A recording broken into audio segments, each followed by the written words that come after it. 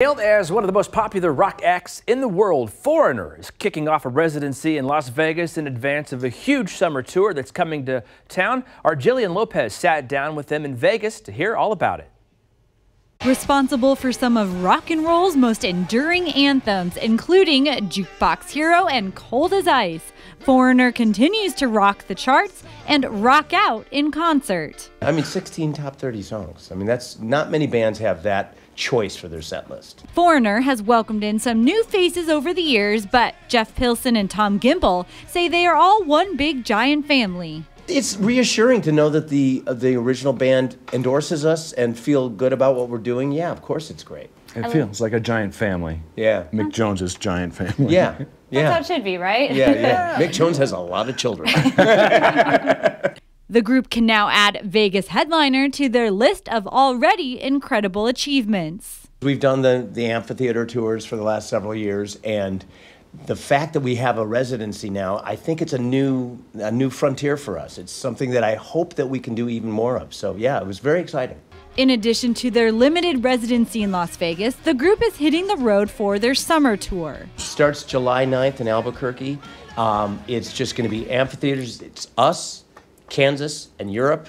Great bill. And we're going to just take over the entire country. Tour life is just a little more tame compared to back in the day. It's not the wild thing that you saw 30 years ago backstage, but there's still moments of it, and it's still a lot of fun. Is this a family program? Yeah. Okay. Probably not. And you can expect to hear all the classics. Not as many of the deep cuts from Foreigner 4, but there's still all those hits we got to play. Something really special the band does and has been doing for the past 9 years is welcoming in local students to sing on stage. They sing I Want to Know What Love Is. They submit a tape that tape. Oh my God, a video, whatever, download, whatever. You guys are old school. It's Yeah. People still and then say we choose a choir from each town. They come up and sing I Want to Know What Love Is, and then some of the sales of our CDs, some of the proceeds go to their music program at their school, and it's just a gigantic win-win for everybody. And watching them sing is really fun. How do you guys get hyped up? Do you do anything before you run out on stage? Stretching, deep breathing. I go to the gym every single day. I don't go in the gym, but I go by it. That counts.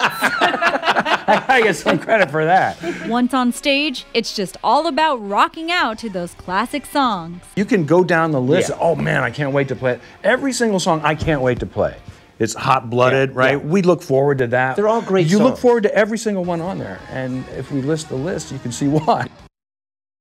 And tickets are on sale now for Foreigner's Summer Jukebox Heroes Tour, which stops in Kansas City July 24th at Providence Medical Center Amphitheater out in Bonner Springs. Can't wait to see which local group is going to sing I Want to Know What Love Is.